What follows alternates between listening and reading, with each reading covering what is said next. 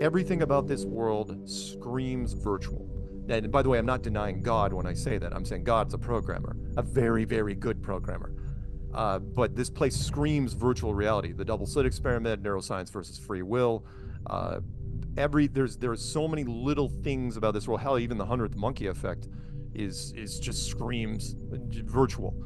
So for me to bring up flat Earth, that is the lowest common denominator theme I can come up with because all the simulations that we build, you may or may not know, I don't know if you've ever played a game in your life, they're all flat. Mark, welcome to Shifting Dimensions. For those of you who are tuning in, I am speaking with Mark Sargent, and Mark is one of the leading proponents of and recruiters for the flat Earth conspiracy theory in the United States. In 2015, he released a series of YouTube videos titled Flat Earth Clues, which delves into the possibility of our human civilization actually being inside a Truman Show sort of like enclosed system and how it's been hidden from the public since 1956. Mark has also appeared on the Netflix documentary Behind the Curve. Mark, welcome to Shifting Dimensions. It's a pleasure to have you on the show. Thank you. Thank you so much for having me. And thank you for that lovely introduction. Okay, I want to start off by asking you, what initially drew you to the flat earth theory? What is your story? How did you arrive at the flat earth theory and why are you so passionate about it? Drugs. Almost no, no.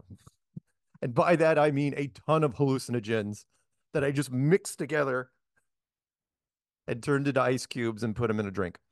No, it was, and I've said this on a number of different things. I got into it because I wasn't getting any younger, and I was bored with all the normal conspiracies, and that should show people how much flat Earth does not resonate or didn't resonate with the general truth or community, which is I never got married or had kids, and so I had tons and tons and tons of free time in my hands. And by the time I hit, after 40, I was like, wow, is there anything left to look at on the internet as far as, conspiracy rabbit holes go? Thought I had, and I knew in the corner of my eye, it's like, oh, there's that flat Earth thing. I don't want to look at it. I don't want to look at it. It's a piece of crap. I don't want to look at it. Nobody does. It's awful because we are taught since kindergarten that it is ridiculous, right? Which should also kind of hint you on where this is going because why is it the only thing we debunk to children? Right? Every other conspiracy out there, no one cares about. First thing though, when you're getting in the classroom, it's like, oh yeah, by the way, you used to think the world is flat. Now it's this spinny toy thing, this blue spinny toy, and then we put it in the corner of the classroom and it never comes up again. But that globe stays in the classroom with you for at least 12 years until you graduate from high school. So in 2014, summer of 2014, I decided during the summer afternoon, it's like, you know what? I got nothing better to do. I'm living in Colorado. I'm between software gigs. And so why not? Why not chew on this thing? I should be able to knock out flat Earth in a weekend. Worst mistake of my life. It was horrible because I'm sitting there. It's like, okay, I'm going to treat this like a lawyer, right? It's like, I'm going to prove the globe in a court of law. So I sat down and I started, pros and cons and treating it like a court case. I'm looking at it, I'm just going, wow, this is not a slam dunk. And I keep working on it and working on it. That weekend turned into weeks, which turned into months, which turned into the beginning of 2015. And I don't know, did you ever see the Netflix documentary, by the way? Yeah, I actually watched it a couple years ago. Oh, And perfect. I was like, oh, this is interesting. Yeah, So I that was the first time I came across you and your work actually. there you go. So I woke up, 3 o'clock in the morning, February 10th, 2015, and I had that Jerry Maguire moment. I know that movie's older, but if you guys have ever seen Jerry Maguire, you get it, where he wakes up and has this epiphany, this revelation, which is like, wait a minute. I'm going about this the wrong way, which is I'm trying to prove the globe. I'm going to go the other side of the scale and try to prove flat Earth. And so I woke up with some of the clearest thoughts I've ever had and sat down, much like Jerry Maguire did, and typed out all this stuff. And it's like I made my first flat Earth clues introduction. It was only about 12 minutes worth of text. But it was really clear writing. I mean, it's like, okay, I remember taking a shower before as I got up at 3 in the morning and I could hear the narrative in my own voice in my head. It's like, oh yeah, that's what I'm going. And that paragraph and that paragraph. And I sat down and it was one of the easiest things to write because I never had to backtrack. But by the time I was done, I looked back, I was like, yeah, I'm not going to change hardly anything, maybe a few tiny little grammatical things. And then I said, okay, well, I better might as well narrate it. And then I put some slides to it. I didn't know anything about video editing. And if you've seen the first Flat Earth Clues, you understand that. I made it with Windows Live Movie Maker. It was a free program, just kind of cobbled it all together and then put it out on the internet and put my name and my address and all the contact info you're never ever supposed to do. And I did. And I thought, okay, but the internet hive mind, I consider them very intelligent. I think that somebody be able to come. I was waiting for somebody with honestly with a master's degree to call me or write me. It's like, okay, here's where you screw it up. Forgot to carry the two. This is wrong. This, which means this is wrong, which means you can destroy your YouTube channel and get back to your normal life. I was waiting for that to happen, hoping it would happen in some small way. Never happened. And then months as the months started rolling, people started contacting me, reaching out, including subject matter experts, which they didn't talk about in the movie. Just about every branch of the military, pilots, air traffic controllers, engineers, they all started contacting me because I had my contact information out there. And they said, yeah, it's not so nuts. Here's why. Right. And they started giving me new little things. It's like, what? What do you mean I'm right? You kidding?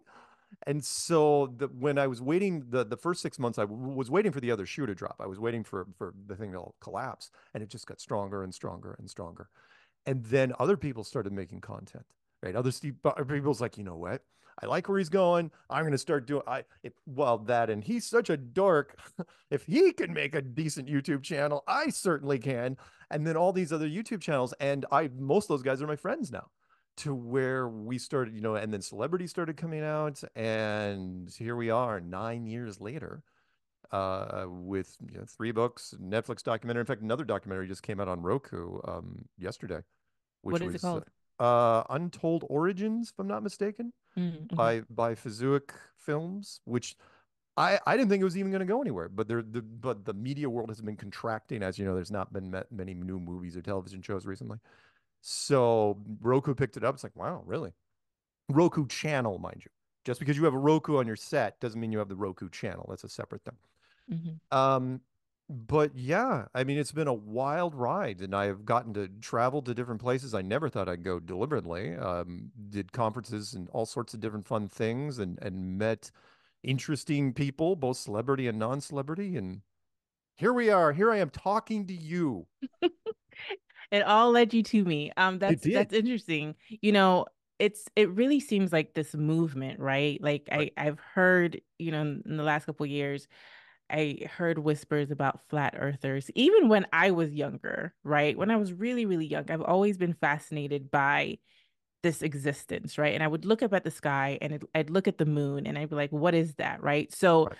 as a 5 year old, just thinking about the fact that I'm in the back seat, my dad's driving on this flat surface. Right. So I would be trying to picture like where I was. Like I'm like, is the earth flat? Is this thing that we're on flat? So Yeah. and then I would have this image like if you're on a ship in the ocean, right? You're in a ship. I would picture like the ship getting to the very edge, tipping Oh, of over. course. Of course. That is That's that is a meme. Many yeah, memes, yeah, including that. Yeah. exactly. Exactly. So I would have those thoughts as a 5 year old, right? And there was a time where a lot of people believed that the earth was flat. And then with the invention of the telescope and being able to look out into the stars, obvious, and then a bunch of other, I'm not Sure. a scientist, but so many things came out that debunked the fact that the earth was flat, Right. right? Right. So before we even get into subject matter experts reaching out to you, Right. I want to talk about a little bit more about your interest in conspiracy theories, right? Because you Mhm. talked about kind of looking into conspiracy theories, and the flat earth theory was the last thing on your list, or one of the ones that you weren't really interested in looking at Right. before you actually looked into it. Right. So why have you always been drawn to conspiracy theories? Because I grew up, well, I've got some theories behind that. Theories, see what I did there? I got into it because I grew up in a very sheltered place. I grew up in an island northwest of, up north of Seattle near Canada, very, very rural. And I was sheltered to the point where I didn't, well, not only did I think there was like only one religion when I was growing up until I got to college, but I also thought that nobody lied for any reason in just about any capacity. And then so I was super naive all the way up until the early 90s when I saw Oliver Stone's opus, which was JFK. If you've ever seen, the 3.5 hour JFK movie, and I saw it in a packed theater. Remember, there was no internet back then. Saw it in a packed theater, and I remember everyone when they walked out of that theater, they were angry. Oliver Stone did a wonderful job of intersplicing real footage with his footage. And if you know anything about how the brain works, people, they were registering it to where it's like, wow, this actually could be possible. And when I got up, it's like, wait a minute. So people in power do lie about things or can. And then that just kind of snowballed. And that led into, other things. Of course, the big one that happened, again, that predates you was 9/11, which I know we're not really supposed to talk about. But that one was a big one for the internet because the internet was just firing up, and that was the big rabbit hole when everything was happening. It was like 9/11 and the suspicious things around it. And then after that, once you start looking into those, there's all sorts of fun stuff. The Pearl Harbor, always a big one in the United States. JFK, of course, the biggest probably, in terms of scope, in terms of high profile. Uh, Little things, mass shootings here and there. But then you start looking into what governments do. It's like, look, once you get down enough rabbit holes, and I'm going to try to paint broad strokes because I know we don't have unlimited time here, which is people lie all the time, and people in power lie to protect interests. That's what most people do. Which is sometimes they leave out things, they omit things, which is what they don't know won't hurt them. In fact, one of our famous presidents, FDR, our president during World War II, his one of his quotes was fantastic. He said, "You know what? Give the public only as much truth as they can handle, and no more." Which was like, yeah, I totally get that. But come on, we know. So everybody knows. You also know. Look, people lie. It's just a question of what wheelhouse you're comfortable with. We know there's lies in business and politics and sports and entertainment. And yes, even science and journalism. There's lies. I mean, I could spend a day at least talking about any one of those topics. We know that corporations lie to protect their stockholders. We know that governments lie to protect their interests in sports. Come on. Nobody's done anything in sports. There's sports scandals all over the things. What the difference here is that there's government sanctioned conspiracies.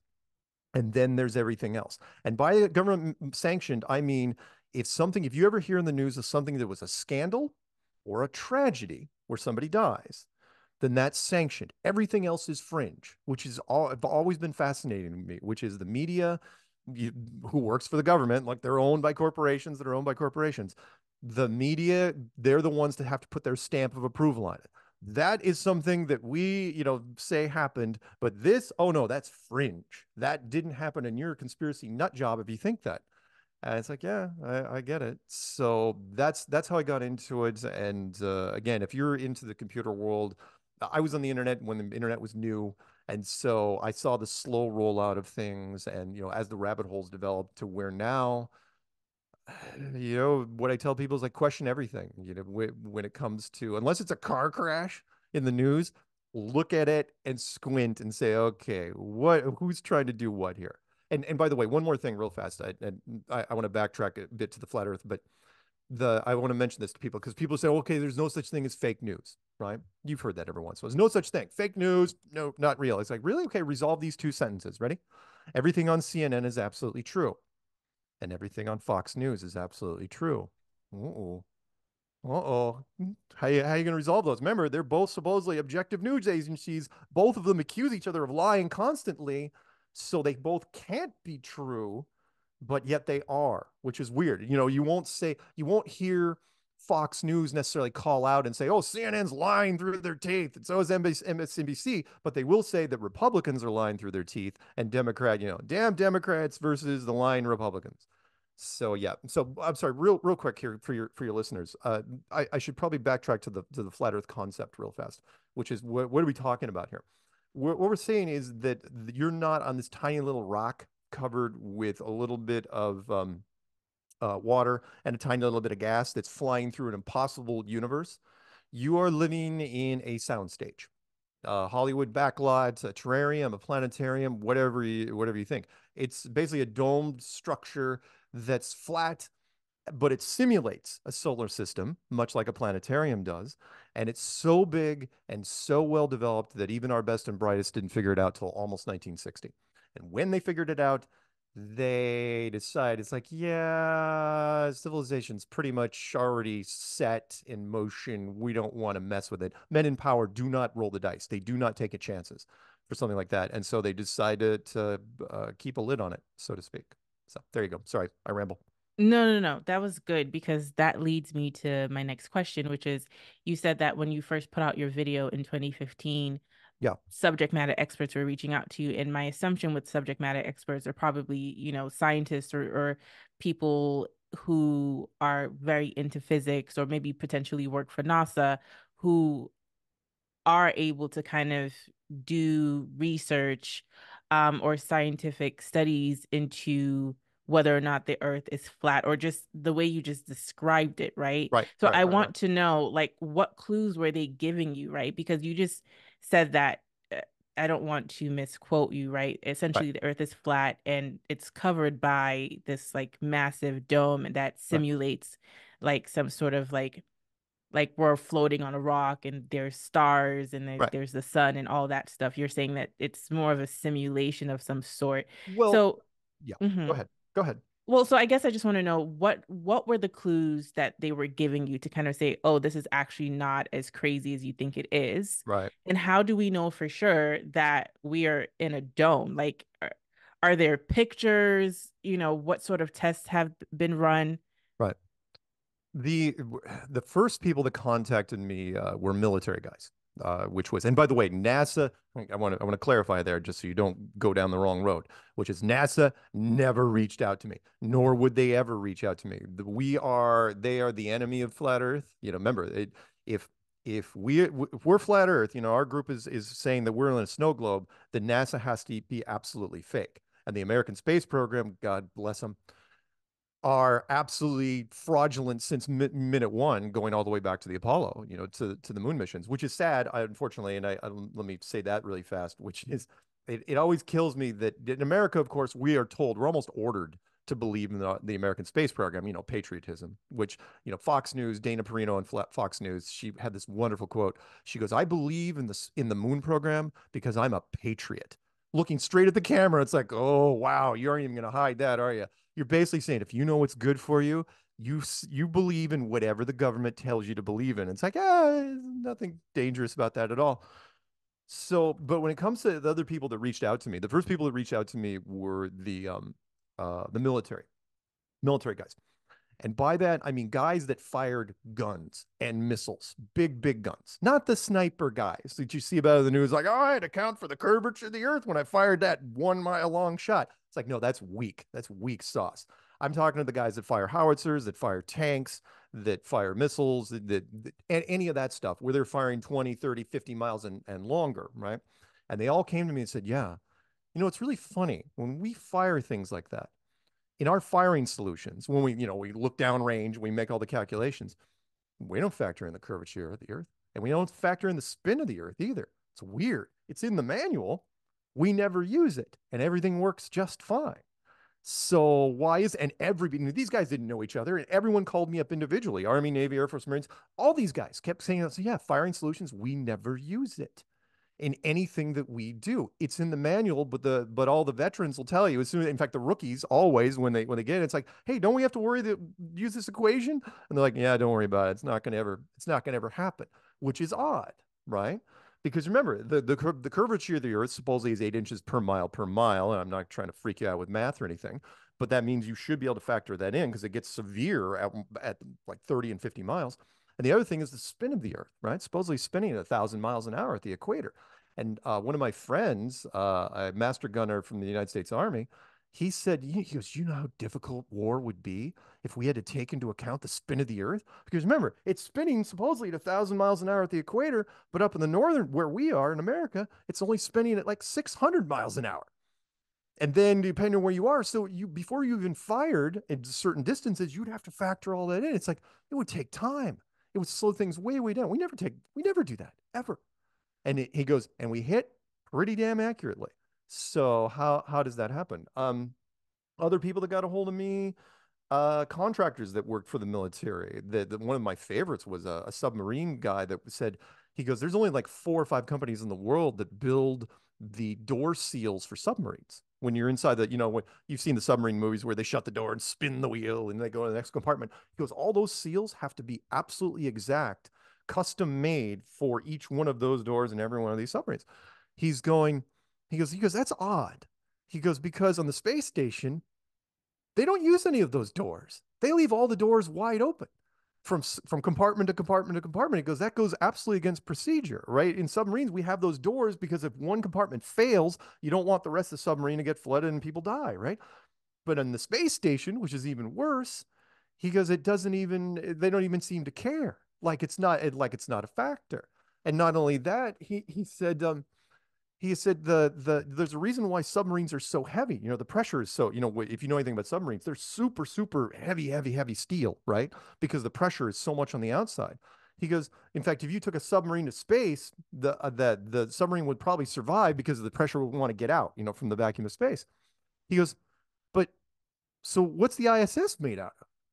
Aluminum and plastic. It's like, how does that work? Because it would just explode the pressure from the inside. And you look up anything on YouTube. You can type this in anything you want, anything in a vacuum chamber. Football, basketball, soda can, anything with pressure on it, put it in a vacuum chamber, just expands, expands until it explodes.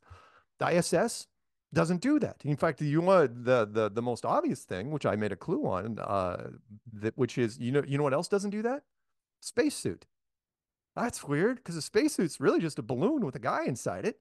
So when they're in the vacuum, why doesn't it just turn into a parade float, right? And then he can't move his arms and his legs, because the air would take the shape of the suit, and then he just tip over and die. Why doesn't that happen? No one talks about it. In fact, I put a challenge out to scientists years ago, and I'm sorry, and I'm rambling, but I'll wrap this up in 30 seconds, which is I put a challenge out to scientists years ago. I go, tell me when the moon astronauts, what was in that magical backpack of theirs that stopped, counteracted the vacuum of space.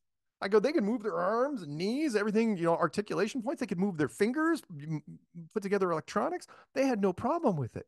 And not only that, if you want to tell me, oh, you did it with microprocessors in 2024, tell me how they did it in 1969, right? And sorry, one more thing about the astronauts. I got to throw this in there. I know I'm all over the place, but you'll get this, which is if you have you do you know anybody that scuba dives? No, I Okay. don't. But you know the concept, right? Yes. You get in your tanks. And by the way, what we're breathing in right now, most people, I'm going to throw you a couple quick science lessons. You're not breathing in much oxygen, right? It's in fact the what we're breathing in is 80% nitrogen, which is an inert gas that apparently doesn't do anything, and then 20% oxygen. You forget about the trace gases. And that's what scuba divers breathe when they're down below, right? And they've got this big gauge, and that's all they care about when they're down there. There's this big gauge. How much air do I have left? Right. And they're constantly watching it, constantly. Because, when you get down, it's like, oh, it's like 8 minutes. Probably start heading back up, right? You know who never cared about how much air they had? The astronauts on the moon. Ever. I can't find a single audio recording from an astronaut that even talks about it. You'd think, remember, they're walking on the moon, it's a vacuum. You think you'd be walking around, it's like, oh, hey, Buzz, we only got like 14 minutes left. We ought to head back. No one ever talks about it. It's Hollywood rules, which is, if you know anything about the movies, it's a plot device, which is like, yeah, you know what, we'll just gloss over it. Who cares? No one's gonna pay attention to it anyway. Do you have a model of the flat Earth model that you go by? Because I know that they're different. People have different ways of Yeah, depicting what the flat Earth looks like, just so the viewers can get a better look of there you what go. you're talking about. Okay, Here, I awesome. even got a visual aid for you. How's that? Okay, perfect, perfect. That's It's great. it's Mhm. a it's a giant snow globe. Right, That's really all it is, with a shallow roof. Snow globes have a really, really high roof. In right. fact, even the dome on this is probably higher than it needs to be. With the North Pole in the center, the continents splayed out like islands around the Hmm. outside. It's basically a giant saltwater lake inside a building. Really not that much different than the Truman Show. The Truman Show, if you remember the movie with Jim Carrey from years ago, was like 20 miles wide. It had its own little ocean. This would be thousands of miles wide and maybe a few thousand miles high, and the sun and the moon would be tiny, even really smaller than what you see there, and the maybe less than 50 miles wide, and they fly overhead like a mobile above a child's crib. So So what is so I guess what I'm trying to understand here, right? what? Because with everything that you said, a part of me is like, how do you know this isn't confirmation bias, right? Because what if it's one of those situations where, because sometimes when I hear flat earthers talk, it sounds like they made up their mind that the earth is flat. Now they're going to go and find evidence to basically support their Right, belief, right, right, right? right. Versus Quite being like, is the earth flat? that. Let me try to find out, right? So that's one part of one of the questions I want to ask you. Yeah. And then the second part is, like I've seen that picture on Google, something similar, and where it looks like the bottom of it is some sort of like inverse hill, right? Like a muddy, I don't know if that's the Yeah, best. yeah. You know Amy, what I'm that talking. the bottom we just I mean, come on, this bottom in particular was wood. Right, So exactly. So no, no, I'm no. just The bottom, we have no idea what's below it. Just so you know, any model that shows what's below the general surface, we have no idea what it is because okay. science doesn't know what it is. And which was one of the things. And sorry, let me back up really quick. Hmm. No one in flat Earth. So it's actually the opposite of confirmation bias, meaning everybody hates flat Earth to start, especially me. I used to collect antique globes. I was really weird. I was an unusual nerd. I would literally collect antique globes. I was fascinated with them back in the day. Everybody starts out hating flat earth and then trying to disprove it. In fact, the t-shirt literally reads, I became a flat earther because I tried to disprove it. It's like I seriously, I would look at this. All you have to do is take this into a room and people look as oh, that's dumb. That's stupid. And then you start staring at it, right? It's like, hey, that's not bad. Huh. Is that how and the more you stare at it, the more you start going into it. But so everything that shows under whatever is underneath it is speculation because the deepest hole ever drilled from mainstream science is only 8 miles, which is weird, right? Supposedly, if the Earth is what 7,000, well, we'll round up to 8,000, which means it's 4,000 miles to the center of the Earth if you drilled straight down, supposedly, right?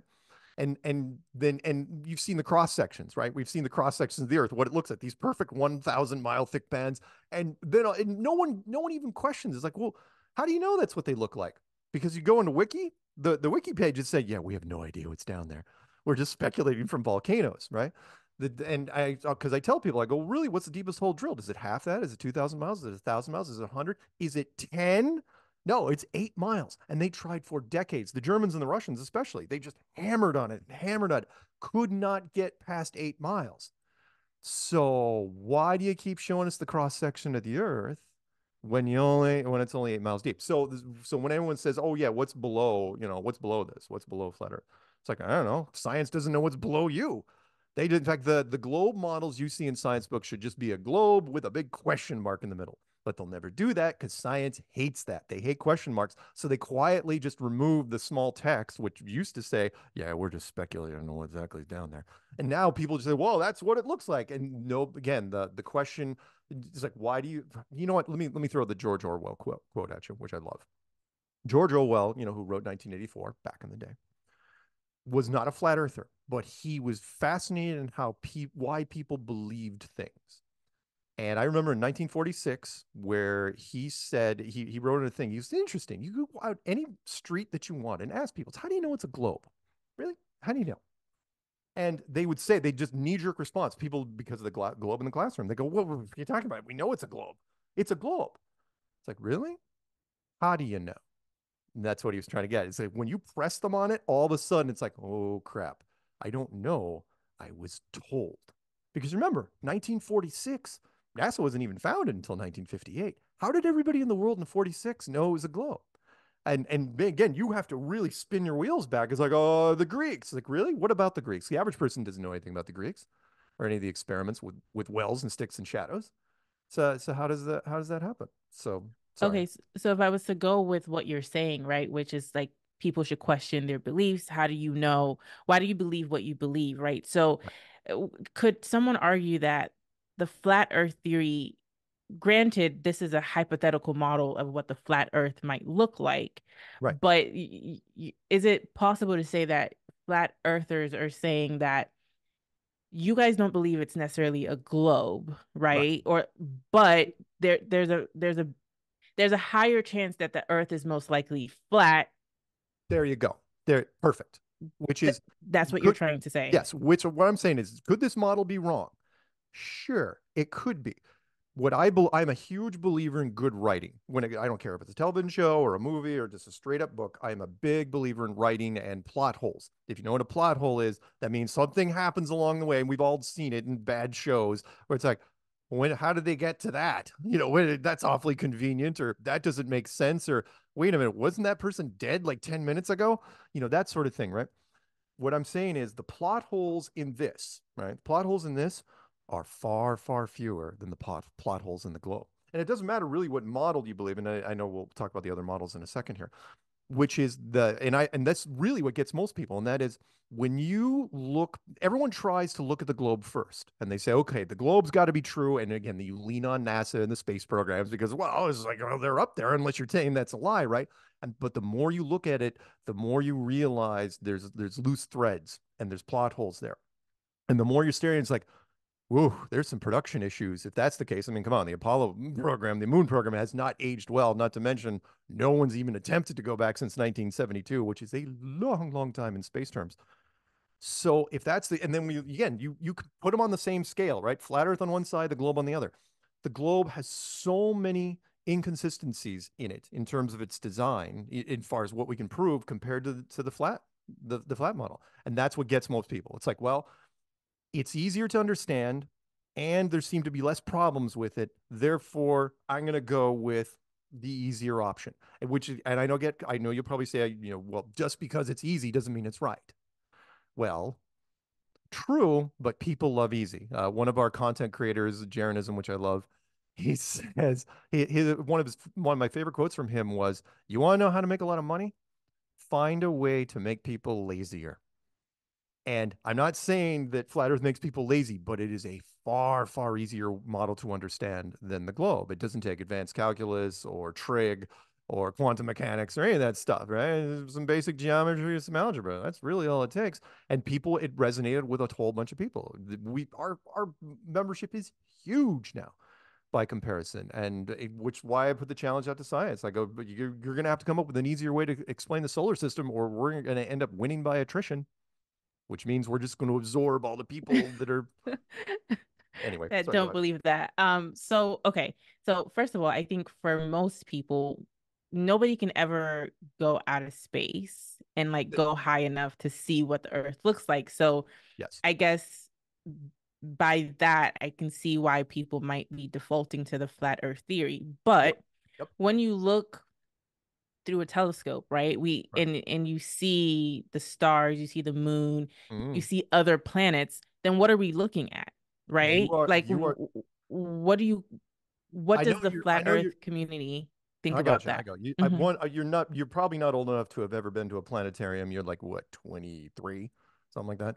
So but if you've ever been to a planetarium, right? Which is, if you guys don't know, it's an old school type thing. We've had them for a long time, where you sit on your back and they project the stars and the moon on the ceiling, right? And they've gotten better over the years. Neil Tyson actually runs one on the East Coast.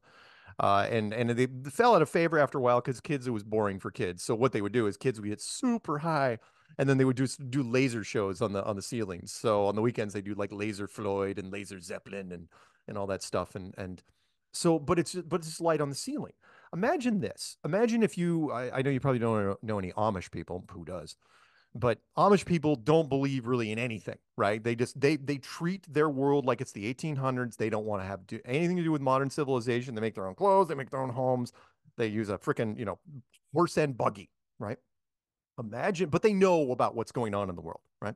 Imagine if you had one of those groups where they really didn't interact with the cities at all, right? Didn't come into trade. Imagine you blindfolded one of them and took them to a planetarium, right? Took that blindfold off, it'd blow their freaking minds. They'd be like, what is happening? The stars should not be out, and the moon, why is it moving so fast? And stuff like that, right?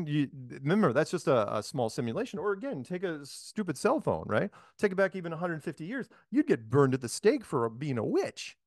right? So when it comes to well, sorry, I must clarify here. We had nothing to do with the building of this place, right? We have some amazing engineering capabilities, but heck, come on, we can't even replicate the pyramids. And that supposedly was only like 5,000 years ago. I don't buy it. I've been to the pyramids. It's a freak show. You look at it, it's like, how in the hell did they build that? But if we didn't build it, that might be one of your follow-up questions. Whoever built it has so much engineering skill that could you produce a planetarium that was thousands of miles wide and a few thousand miles high, and include a giant floating nightlight of a moon and a light bulb, which is the sun? Sure. I think it could be done, but that's all you're looking at. Whatever's in the sky, whatever you see up there is just lights on a ceiling. If we are in a sound stage, you were looking at a special effect, and it's great because people say, "What about space?" It's like, why would you have to have space? Like, remember, if you're in a Hollywood studio, why do you have to have anything outside the studio? Everything's inside it. One more thing, really fast. You ever been to Disneyland? No, but I really want to go. It's Ah, like on my okay. Well, bucket there's a list. I've ride been on to there. Universal. Okay, well, close enough. But there's an old ride. It's one of the early rides on Disneyland called Pirates of the Caribbean. That's, by the way, where the movies came from. One of the freakiest things was they made an entire movie franchise, not off of a book, not off of any story series, off a freaking ride at Disney, right? Talk about pure profit, right? Because you didn't have to pay IP rights to anybody. So, but the end of that ride, you pull it, your little floating boat thing goes into an area which simulates a Caribbean harbor with a boat fire with a pirate ship firing off in the distance. And it's real water. And it's like, but because of perspective and how human beings believe, we are so vulnerable to illusions all day long. We trickery, especially our visual. When you're looking at there, I challenge anybody. It's like, tell me how far that pirate ship is off in the distance, right? And tell me how big it is. You have no idea. It's done that well. And think about this. That pirate ship is firing off in the distance. That's just wood and paint and a few lights. Think of what you could do with modern technology. So, I'm sorry, long-winded answer to everything you see in the sky is just part of the stage. That's it. Okay, but the thing is, if we're living in a planetarium, Right. well, first of all, that's scary, right? I've No, it doesn't heard have to be scary. it Go is ahead. to me a little bit. You know why? Because Why? I've heard people say, and I think I might have, heard you say this as well, where, when we think about floating on this rock Right. in this vast universe, in this like, space, it seems like we're just kind of like a blip in creation, right? Like we Right. don't Sure. matter. But Yeah. like flat earthers will say like flat earth kind of gives us a little bit more um it makes us feel like we matter a little bit more, right? Absolutely. And another thing that I think about too, like a lot of flat earthers are like devout Christians, right? And Hmm. like when we think about God Right. and creation, so who created this flat earth, right? Right. Because if you're saying we're living in a planetarium and it's more like some sort of simulation that we're living in that we're not aware of, Right. that doesn't it comes to me like it comes off like intelligent beings created Yeah. flat earth that we're Yep. living on and created the simulation, not Yep. necessarily the God we think about, but then that's in direct contradiction to being a Christian. So how do you guys Yep. reconcile that? All right. Right. First, let's get the obvious out of the way. Yes, there are a lot of Christians in flat Earth, at least in the United States, right? At least half of our membership in the United States are strong Christians. Now, flat Earth does not exclude any of the other four, Judaism, Hinduism, Buddhism, and Islam. But Christianity definitely is at the forefront. They tend to latch onto this because of some of the stories in the Bible. In fact, one of my friends, the late Rob Skiba, well, with a wonderful website called testingtheglobe.com, he was one of the first people that called me up in 2015 when he built that site. And he said, dude, he goes, it's a flat Earth book. He goes, the whole thing screams flat Earth except for one verse and one verse only. And he goes, there's pastors holding on to it like grim death, holding on to that verse because if they don't, they know their congregation might turn against them. But as far as who built it at that point, yes, it's not a contradiction, but it does lead into a question, which is, okay, did God, God capital G proper build this, or did he subcontract out the work? I would tend that he subcontracted the work, but that doesn't mean necessarily that we're in a bad place. I still think it's way more comfortable that instead of us being on this tiny little rock that be snuffed out in a universe at any given point, that we may be sitting in one of these. And by the way, I would imagine there's a lot more than just one of these sitting on God's workshop. Right? It just means that it was built deliberately, purposefully for you. And yes, it screams intelligent design, which is why a lot of church groups really latched onto it.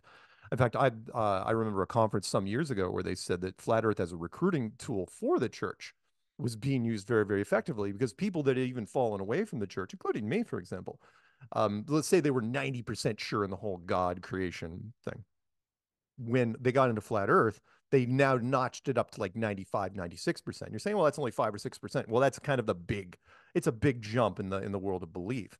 And that is because, yes, if it is shaped like this, well, then it screams intelligent design. This doesn't happen on accident, right? A globe, you can kind of, you know, play off. It's like, oh, some sort of random physics thing that happens. We're left over from the Big Bang.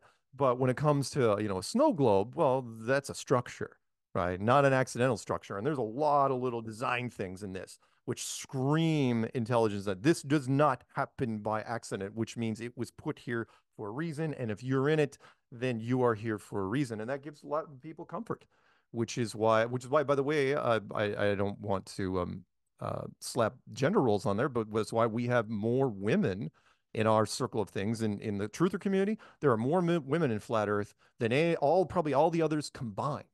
And that is because it's a message of hope, which is it's not one of those dark, sinister conspiracies where everyone talks like this and they should overthrow the government. And, everyone talks like Batman. And it's not, but that's not the case. People they look at it because I ask women, I go, why are you here at this conference? Why are you here? It's not because of me. Why are you here? And they say, well, because there's a real uplifting thing about flat Earth, and that is it's deliberate. Sorry. Yeah. So, but then if it's deliberate and it's Yeah. kind of like a simulation, it feels like prison a little bit to me. Well, Um, that's how I'm trying to understand what the hope is. What hope are they latching to if they believe that it is a flat earth and like you said, maybe it was subcontracted to more intelligent beings, right? right. So then that brings in the talk of aliens, right? Uh, Being potentially seated on this planet by aliens, right? So how does that provide hope rather got it. than Got it. Well, being one, it, put in a simulation? it even changes the definition of aliens, which is okay. Now aliens take on a whole different perspective. Before it was like, oh, they're from Mars or Jupiter or Venus or, the Mutari Nebula or wherever, right? But now it's like, oh, no, no, no, no, no. The question now becomes, have they been here with us all along? Meaning, because when I look at the old civilizations, you don't necessarily have to watch every episode of Ancient Aliens to figure this out. But I mean, if you look at the remnants, the sunken cities off of Japan, the sunken cities off of India, Machu Picchu, Puma Punku, the real pyramids, the Bosnian pyramids, and so on and so on, we can tell pretty obviously that we're not the first people to rent this apartment. The question is, what happened to those other civilizations? And if they are remnants around here, there seems to be rules that are tied to it, meaning every civilization I think has a certain amount of time here on this world. Even our unbroken history only goes back what 5,000 years, give or take. That's not a lot in the grand scheme of things, and we can tell some of these civilizations go back way, way, way before us. The question, so when it comes to aliens, do I think there's something sinister behind it? Because it's like, and you say, well, could it be like a prison planet? Yeah, it could. I mean, this world can only be one of three things, right? It can either be entertainment. It's like, well, it's not really that entertaining. There's a lot of people that aren't having fun. Could be a prison, but it's like, yeah, but if it's a prison, it's an awfully pretty prison. I mean, there's a lot of beautiful places in this world. I mean, come on. If you take the people off of this world, the world works pretty good on its own, which is a whole line from the Matrix, which is, we're the only group that doesn't seem to blend with nature. I kind of treat it as school, believe it or not, which is kind of a mix. School has that. Yeah, school sometimes a prison, but sometimes you're having fun, but it's limited. But at the end, you got to leave, right? And which is, I think that every civilization is kind of like the senior class, which is once you're done, I think we're getting kind of close. We've kind of run out of things to do recently, and things are kind of auguring south. I would like to say in a good way. because I think at the end, every class has to graduate. And by that, I mean, you know this, which is once you graduate, you don't go back to school, which means you can't interact with, it's like, yeah, yeah, you don't have to go home, but you got to get the hell out of here. And you can't interact. You can't come back to school and hang out in the schoolyard and mess with the freshman classes and everybody else. We have new classes coming up. And so I think there are rules tied to this place, very strong, strict rules, which most of the older civilizations, which I call the aliens. So when you say aliens, I just say there's older versions of us, previous versions. If you want to look and I know you don't know this one, but I got to throw this out for your listeners, which is look up the greatest alien encounter of all kind. It wasn't Roswell. It wasn't 1899 Aurora. It was 1561 Nuremberg, Germany. There's a whole wiki page designated to that where these giant space armadas came out of nowhere and fought over this big city in Germany on a beautiful cloudless day and hammered on each other all for an hour. And then finally another faction came in and got them out of there. It's like, okay, who are these first two guys? Who's the third? Were they the cops? Were they the UN? Whatever. And they sketched the whole thing. Remember, there was no cameras back in 1561, but they drew the whole thing in great detail. So I think there's rules to this place. And that goes into the question of aliens, which is one of the oldest scientific questions there is, which is, okay, if there's aliens, then why hasn't one landed in the middle of Kansas, right? It's like, well, think of what would happen if that is the case, right? Some giant golden spaceship lands in the middle of Kansas City, right?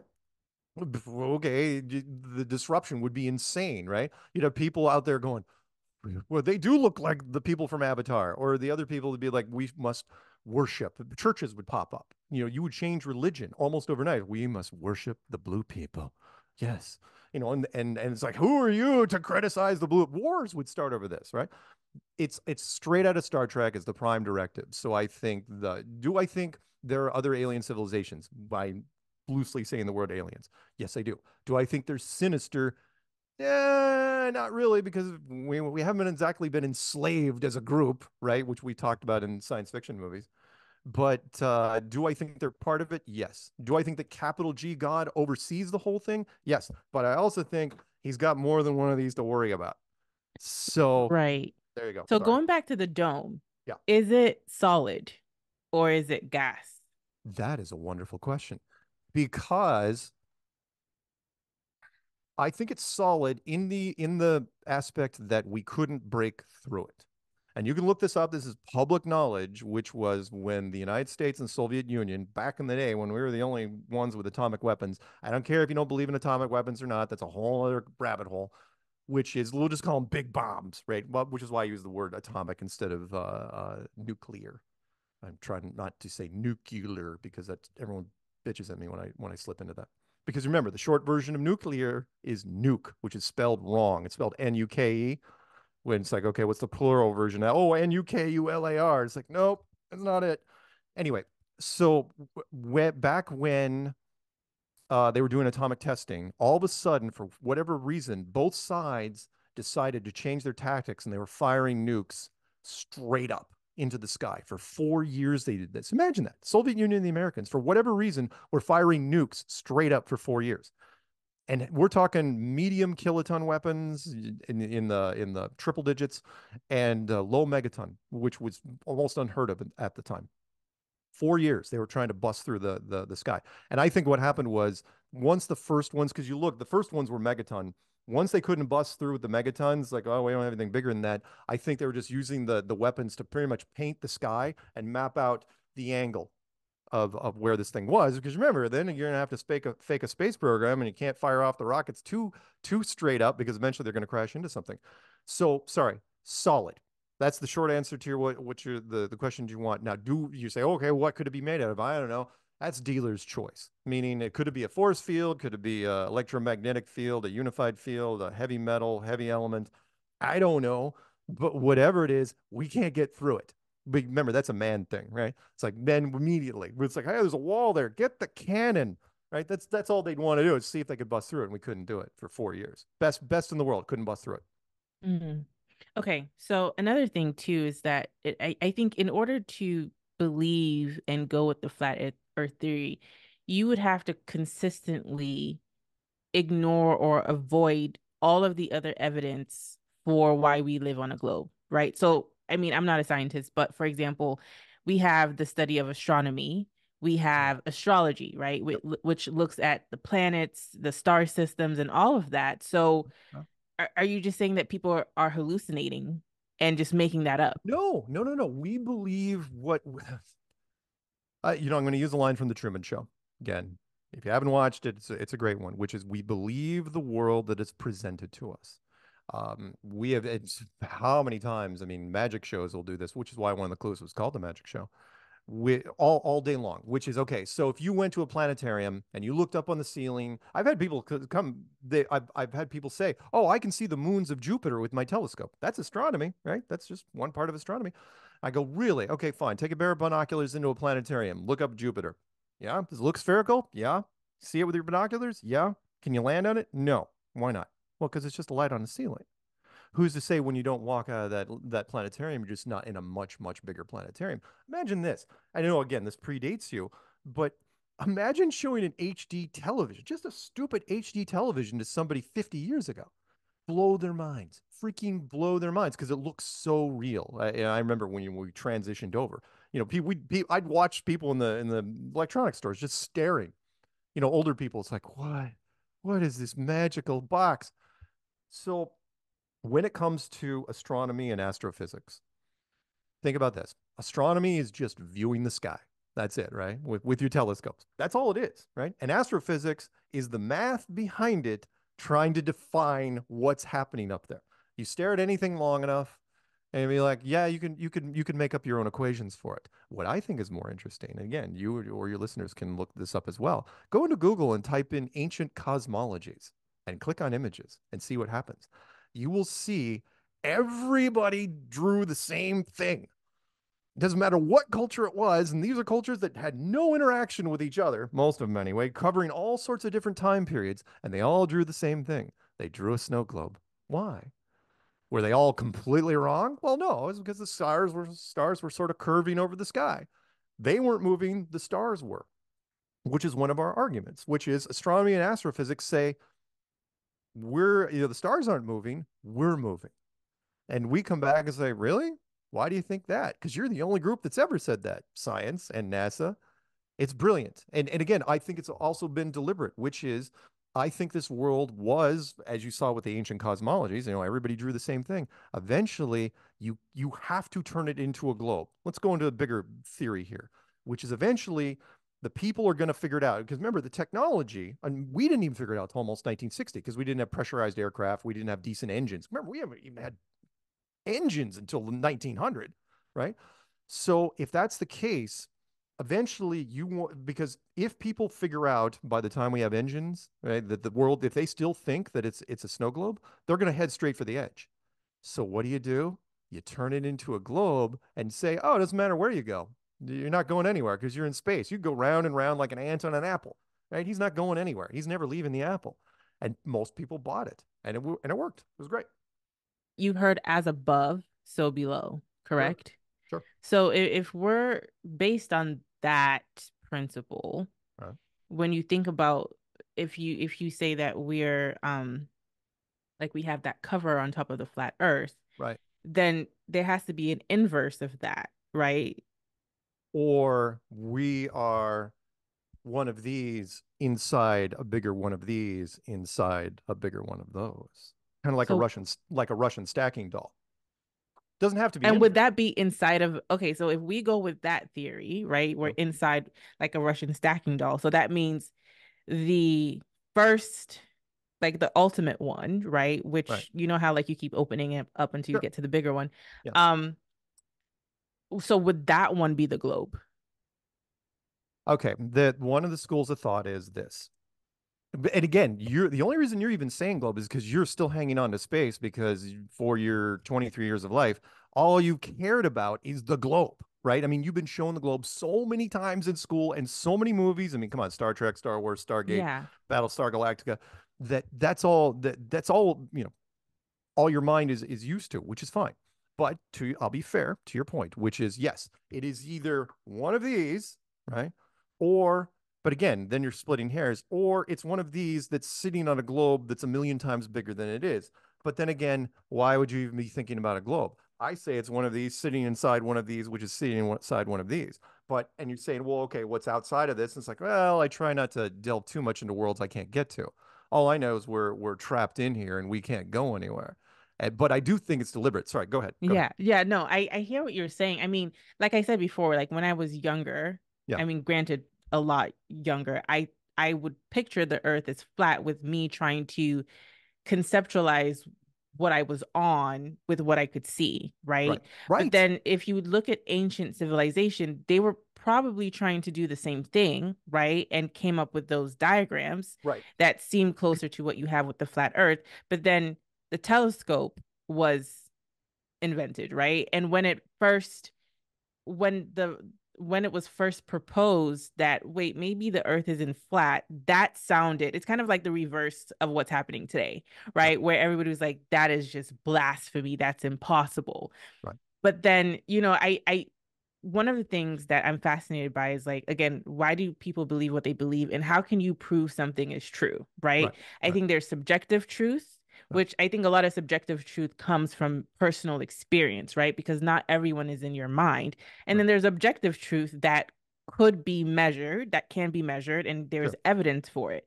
So I keep going back to like, you know, the globe thing, not just because I was told that, but like a lot of the science that we have today Mm-hmm. and a lot of the evidence that we have today point to the fact that the earth is a sphere, is it right, Spherical. Yeah. right, it's spherical Sure. versus the when talk to flat earthers, it seems like they're just ignoring the science and the math. I would disagree strongly in that it's not that we were ignoring the science. We again, what I mentioned a little bit ago, which was we are looking at the plot holes in science. I'll give you a great example, and part of it is because the general, well, let's use the Americans. The Americans' education system does not focus on science at all, and I think it's deliberate. I think it's tied to this, which is think about the groups in your school. Football, big. Band, big. Whatever. ASB, really big. Science club, small. Physics club, small. Math, chess. In fact, they're all the same guys, right? It's all the same 15 guys and all this. But when it comes to science, here's the problem with science. Science has morphed into, as technology has gotten better, has morphed into basically their own religion, which we call scientism. And I'll give you a plot hole. I'll just give you one plot hole when it comes to this. And here's what I mean. Meaning science will throw at you, well, two real quick. One is Neil deGrasse Tyson will tell you I'm surprised you haven't brought up gravity yet, which is Neil deGrasse Tyson was fond of saying this on television. He goes, yeah, just so you know, gravity is a theory. He goes, we can't tell you what gravity is. Any scientist will tell you this. We can only tell you what it does, right? We drop something, it falls to the ground. Oh yeah, we can show you the symptoms of gravity all day long, but we can't replicate it. We can't create it artificially. So we kind of bypass that. Why do I mention that? Here's why. You can look this up, and again, the movies do us no favors, which is in the movies, you have when you're a spaceship, you have the vacuum outside. Remember, vacuum is nothing, meaning so all this nitrogen and oxygen that you're breathing in right now, which you can't see, a vacuum is nothing. It's emptiness, and I know it's tough for most people to understand because visually, a room with no air in it looks exactly the same that a room with air in it, right? That equalization, meaning if you take a vacuum chamber, and you can look at this up all day long in deep sea oil rigs and submarines, when you equalize a room, pressure versus non-pressure, it is extremely instant. It's a fraction of a second. It's violent and it's brutal, right? The movies all do the same thing. Like a spaceship gets a hole in it, it's like, oh my God, we only got 2 minutes of air left, and they float around. Get the duct tape, right? Oh no, no, no, everybody's dead instantly, right? If that was the case, I mean, it's a fraction of a second, and it's horrifying. But in the movies, it's like, well, we can't really show that. So let's, the old saying, and this hopefully will resonate with you, which is one of the first rules of media, which is never let the truth get in the way of a good story, right? So if you had a vacuum chamber right above you and you had a valve and you yanked on it, the air in your room would knife upwards instantly. Heck, you may even go in upstairs. You may even die, right? Why do I mention that? When you go outside, the atmosphere of our world is still here. even though it's sitting right next to the biggest vacuum chamber ever. Why? Right? And then your knee-jerk response and the trolls that will inevitably invade your comment section. They'll say gravity, it has to be gravity. I'll go, really? The gravity that couldn't keep the air in your room from going upstairs. Same gravity. But when outside, oh no, it's holding it all. Is there, and in fact, I almost had a physics student, a guy had a master's working on his PhD. He almost said it. He was like, yeah, but there's more. And I said, what, more gravity? More gravity outside than there is inside in your room? Ooh, I'd like to see how you work that out. That's just one aspect of science. Again, it's not that we're ignoring science. We look at science and we'll, trust me when I say we look at science and we're like, and we look at it really hard, and then it's like, that makes no sense. And then in fact, we ask science, like, go explain that to us. Kind of like, the astronaut suit thing. I put a challenge out there for 4 years. I said, loan me one of your astronaut suits, put me in a vacuum chamber, pull the switch. Tell me what happens. Tell me how I live.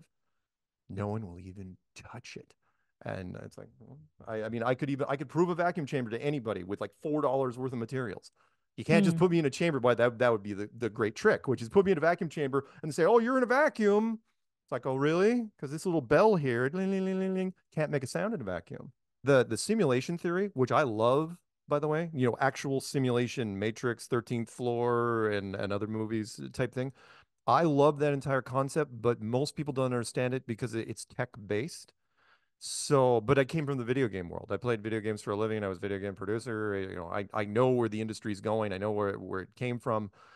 And everything about this world screams virtual. And by the way, I'm not denying God when I say that. I'm saying God's a programmer, a very, very good programmer.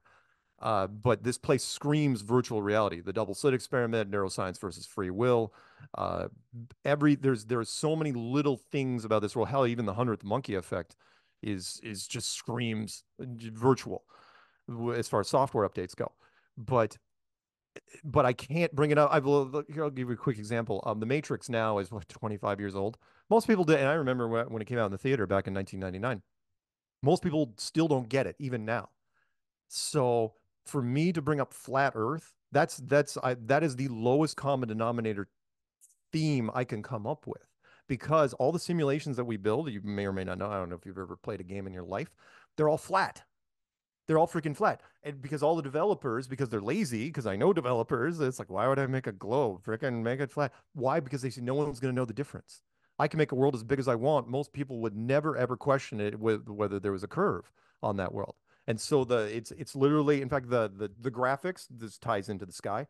The graphics on any game, I don't care if it's Fortnite or GTA or Warcraft or whatever it is, it's called the skybox system. It's not a dome in the virtual world. It's literally a rectangle that's cornered off because machines. Sorry, last part of this, which was machines hate drawing spheres and they hate drawing circles. They don't know how. That's why pixels are squares, right, or rectangles.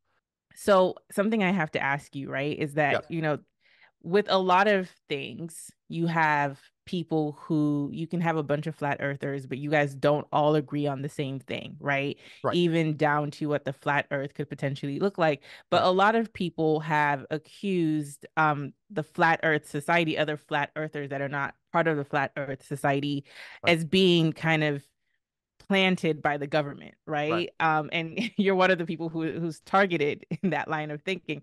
Yeah.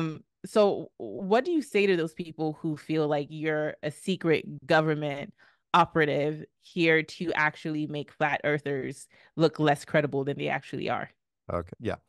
Okay. Well, let's address the Flat Earth Society first, and then we'll address me, which was the Flat Earth Society. In fact, it's funny because somewhat ironic that I was the first guy that actually told people that the Flat Earth Society, because remember when I was doing it back in 2014 and 2015, I joined them.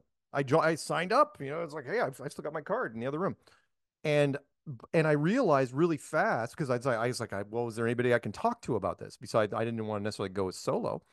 And the people that were running the velvet rope outside the Flat Earth Society in terms of the forums, the forum moderators, were trolls at the very least. They were trolls, and they were just saying, nothing to see here. It's not real. Go away.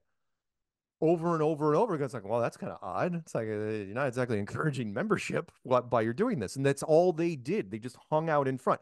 Now, years later, I know that we have dedicated troll channels on YouTube that come out against this and they make a living basically attacking us on a regular basis. So at the very least, it was lazy and there were trolls that were running the front door of the Flyer Society. At worst, they were low level agents that because of my talk about an easy gig, you wouldn't these guys would not be being paid a lot of money. You could have interns do this. Just hey, just sit in front of the Flat Earth Society website and just tell people to go away. Worst thing ever. And so I told people this, but then it circled back on me because years later people are like, "You joined the Flat Earth Society, you must be a shill. You must be a co intel guy." And it's like, I was the guy that told you not to go there. In fact, I told you I joined so that I was the guy that informed you what it was like. And now you're coming back. Did you forget that I joined? It's like, oh, I didn't know it was you. It's like, it's the telephone game all over again. The gossip chain never changes. As far as me, oh, there was one of our bigger guys, an American that was living in Thailand. I don't know where he is now. A guy by the name of Eric Dubay. He came out back when there was only a few of us. Lots of people don't like sharing the spotlight. He does not play well with others. And I remember his people reaching out to me saying, "Hey, you need to really kind of like prison. You need to join Eric's gang, right? Or we're coming after you." True to their word, they absolutely came after me. And in this case, well, it's not like they were going to beat me up, but they were going to try to discredit me. And so they put the rumor out there. It's like, oh, Mark is a government agent. And with no proof, right? Again, as you know, in the world of media, rumors spread way faster than truth. And by the time you reel it back, it doesn't matter. Most of the people will listen to the rumor. And to this day, every couple of months, I get somebody that emails me and says, "Hey, are you an agent?" It's like, if I was an agent, one, could I tell you? And two, should you actually be emailing me on your normal email if that's the case? Because now I'm tracking you, whatever. So, yeah, no, wait. I've been doing this but let me clarify this really fast. I've been doing this for 9 years, and in fact, to make sure that to minimize that whole concept, you probably how you found me. I put all my contact information online. It never changed except for my street address, and I put it out that women should never, ever, ever do that anyway. But I got away with it because I was a guy, and put it out there forever, and people can reach out all the time. In fact, I got a couple phone calls while I was talking to you, and if I was gonna again, if I was an agent, what's my game plan? Been doing it for 9 years. What sort of long game am I doing? I've never turned anybody in a different direction. I've always, held the belief of flat Earth. I've never gone against flat Earth. So if I was and say, oh, make flat Earth stupid, how have I made flat Earth look stupid? Compared to who? Sorry, compared to whom Right. have I made people look stupid? Sorry, there you go. No, you're right. And speaking of long game, let's just say that we get to a point where most of the population are flat earthers, Yeah. right? Because what would happen? Like what does the flat earth society, what are they hoping to achieve, right? Because sometimes it comes off uh, uh, like a almost like I don't want to say religion because that might Oh, be you can say dramatic. cult. You can say Yeah, it. like it comes off a little like a Good. cult, right? Where it's like it's like this is what we believe and we're trying to recruit as many people as possible because it's one thing to believe something Yeah. and it's another thing to I think recruiting is a huge thing. Like so I just kind of want to know why is it so important to recruit people into this community? And second of all, if most people end up becoming flat earthers, what does that mean? What's going to change? Gotcha. One of us. One of us. Yeah, well, yeah, after this, I'll make sure I'll give you some pamphlets, and you can we have several compounds in the United States, other in Europe and a few in China. No, no, you have to give up most of your worldly possessions. There's robes, there's chanting, and stuff like no, it's none of that. However, as far as goals, oh, that's a tough one because I don't even know if any flat earther. I mean, yeah, the goal right now, if you asked anybody, the t-shirt would be just spread the word, spread the word, spread the word. Not necessarily recruiting. We don't drag anybody and do anything. In fact, I tell people, I'll tell your audience right now, look, I'm not here to persuade you or convince you. I'm here to put an idea in your head. The reason why we have a 99% retention rate, which is higher than any organized religion by a long shot, is because you're the one that tore down the globe. We didn't do it. In fact, they even talked about that in the movie. If you're the one, we just put the idea in your head and you crack open the globe on your own in your own spare time.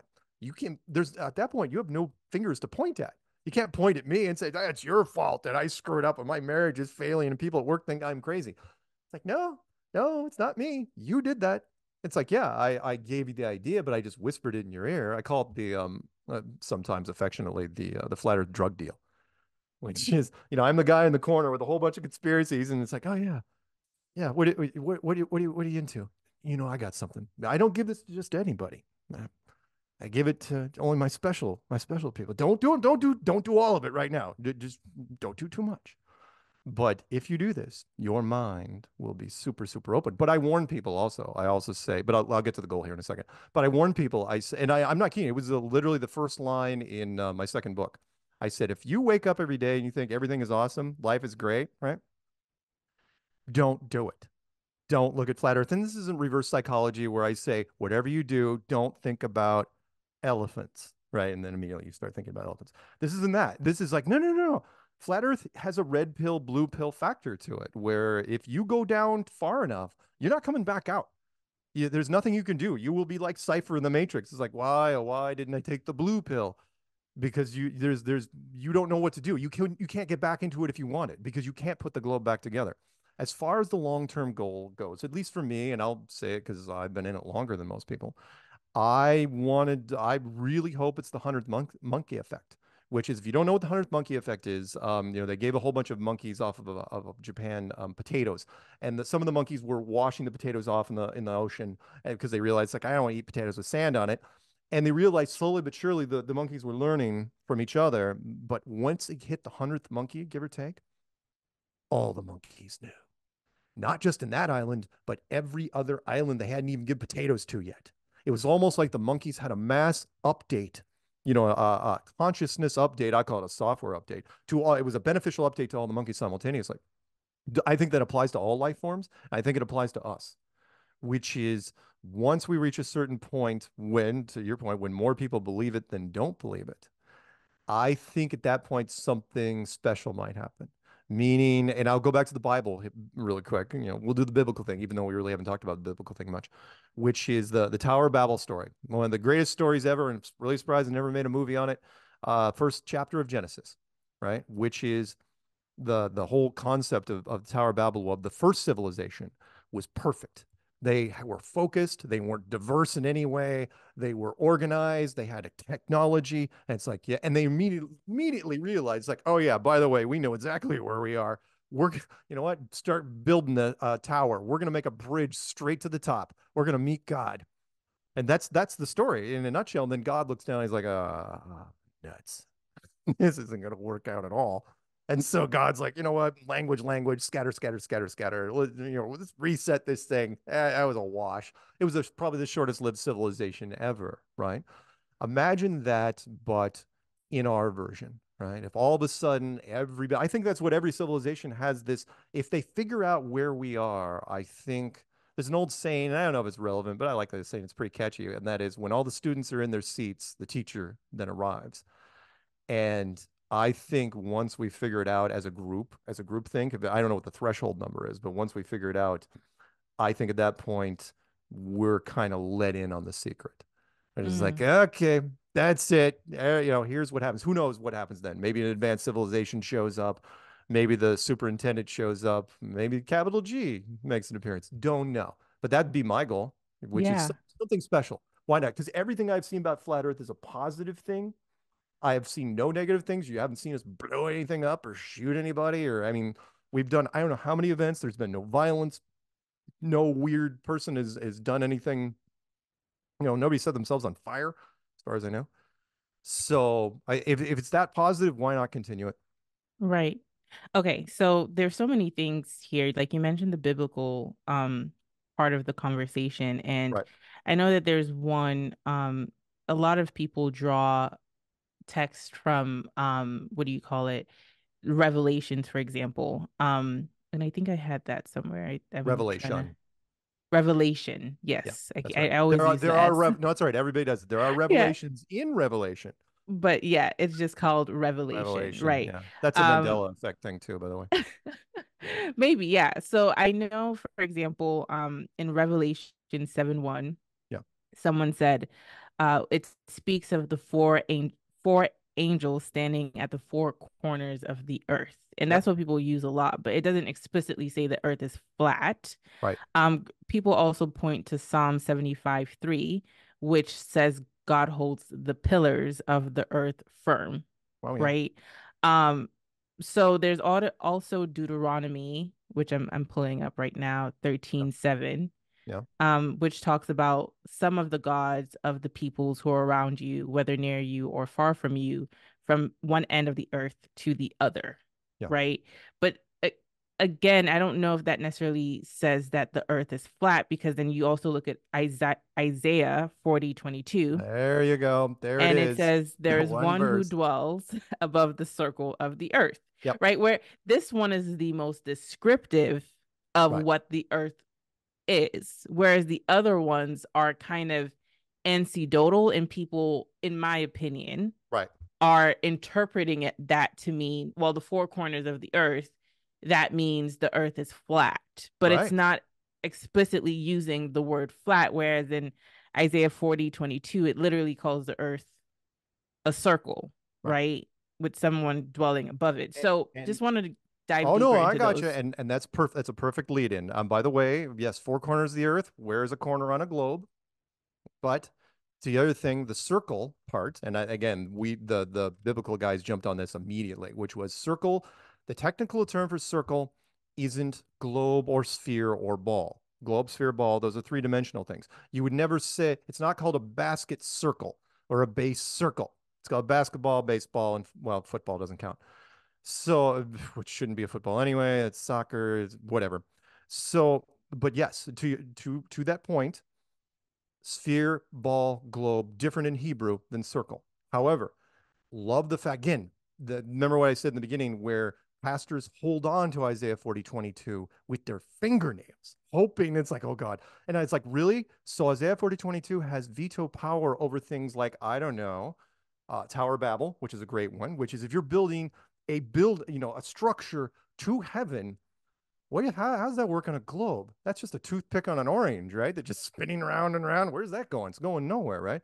One of my other favorites, though, besides all the little verses, and again, check out testingtheglobe.com. The earth is fixed, it's immovable constantly. It's set firm in its foundations, blah, blah, blah, which is the story of Joshua. If you know anything about Joshua, which was he asked God, which is an interesting request, to hold the moon and the sun and the sky in place so that he could have a longer day so he could slay more enemies in God's name, right? And God did that. Well, suspending the solar system, hitting pause on a solar system is a physics nightmare, right? It's just like, okay, we're just going to stop the entire solar system. Oh my God, it'd be horrible. The oceans, it would be a nightmare compared to, say, just saying pause on the sky. Well, that's easy. We do that in a planetarium all day long. You want to hold the moon right there? Yeah, click. That's all it is. So between that and all the other things, no. There isn't a biblical person in our community, or hell, even outside our community. The only thing they can latch onto again is 40:22. Isaiah 40:22, circle, which could be your dining room table, can be a hubcap, could be a dinner plate, does not have veto power over the entire Bible, including, I don't know, Genesis. But So but the four pillars of the earth thing, right? To go back to that, to yeah, four corners of the four corners earth. of the earth, right? Isn't that just that could just easily be north, south, east, and west? That doesn't necessarily mean that it's a literal corner, unless you're putting a literal interpretation to the word Mhm. corner. I mean, I guess you can make the same argument for putting a literal interpretation to the word circle, but I Right. do think that seems a little bit more descriptive, right? Like, Sure. than just calling it the four How, corners of the earth. However, if I was going to build this, here's where it gets weird, right? So in some of the maps, including the Orlando Ferguson map, which I love so much, even though it's shaped like a roulette table, and I know I'm not supposed to say roulette table because all the numbers add up to 666. Bet you didn't know that, and they do. It's actually true. It's like, holy crap. So I stopped saying it.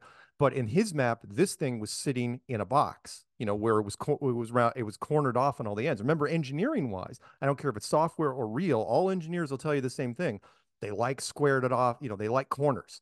No, which is, remember, if you were going to do this in a Hollywood studio, you wouldn't do it like this. You do this inside a giant square building.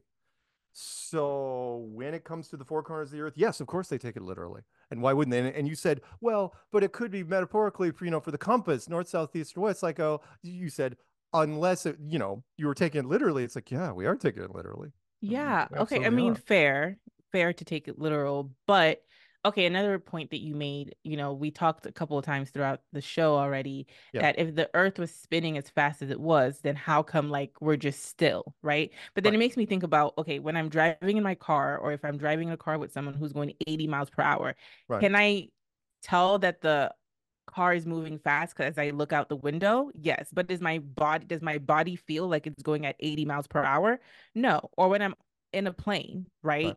We right, know that planes move, at thousands of miles per hour.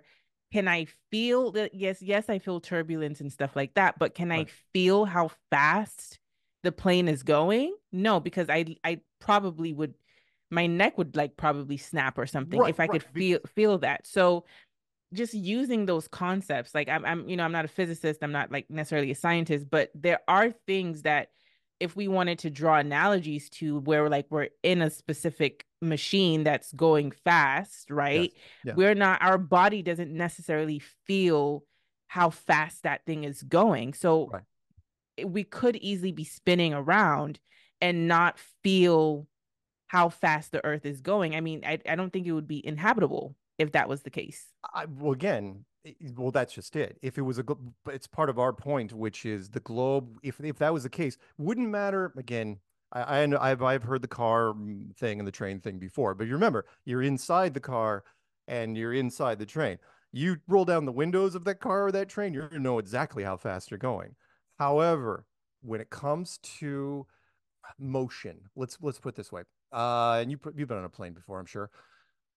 We are hypersensitive to movement, meaning, and notice this next time you're on a plane. When you get up to cruising altitude, by the way, planes, it's called airplane for a reason, right? Airplane, because plane, you're flying a plane. When you get up to cruising altitude, you are absolutely tabletop flat. I've flown enough business travel that when you get up to a cruising altitude, the plane does not move at all. You can watch a little thing of water on your thing. It is the smoothest ride, smoother than any car ever. Forget about the turbulence, right?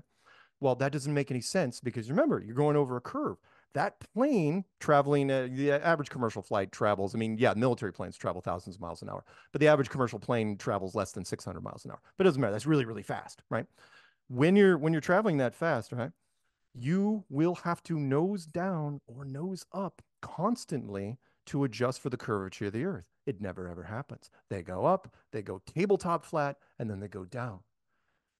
Why don't they adjust for the curve? Remember, the curvature is supposedly 8 inches per mile. So over even 15, even just 50 miles, that's 1,700 feet of curvature. Depending on how fast you're going, you're going to have to nose down. When I'm in a plane at cruising altitude, I don't feel anything. I know when planes lower their altitude, even by 100 feet, I can feel it. And that plane never raises or lowers. And I've asked pilots, I go, hey, you guys aren't doing it manually. What's adjusting for the altitude of the curvature of the earth? They go, oh, the plane just does that. And they just make the assumption that it does. Like all military people, it's like, really? You assume it does, but you don't know it does. It's like, well, it doesn't matter. Again, pilots are great, and we've got a lot of pilots on our side. There's wonderful guys that talk on my channel, which is pilots, all they care about in the long run is getting the passengers from point A to point B. They don't really question until very recently when we got involved the actual, if is the earth curved. But pilots that we talk to now, once they start thinking about it, because remember, they have a different viewpoint from that front glass, they're going, oh yeah, it's flat. And anyway, sorry. Mm-hmm. But yes, So, I totally get you. so then what is the point of the race to space? Is that another conspiracy theory when we have people Oh like God. Elon and Oh, Jeff Bezos? you're talking about the new space race. Why don't Yeah. we talk about the old space race? Really quick. Remember, it used to be the Soviets versus the United States back in the Mm-hmm. day. That was the great space race, which was cosmonaut versus astronaut. Astronaut being us, cosmonaut being theirs. I have no idea. just a naming thing. But I remember Time magazine had the these two astronauts in the cartoon version racing towards the moon, right? What happened? Right? All but remember, Russia was beating the tail off of us, and then all of a sudden the Americans go six times, and the Russians just quit.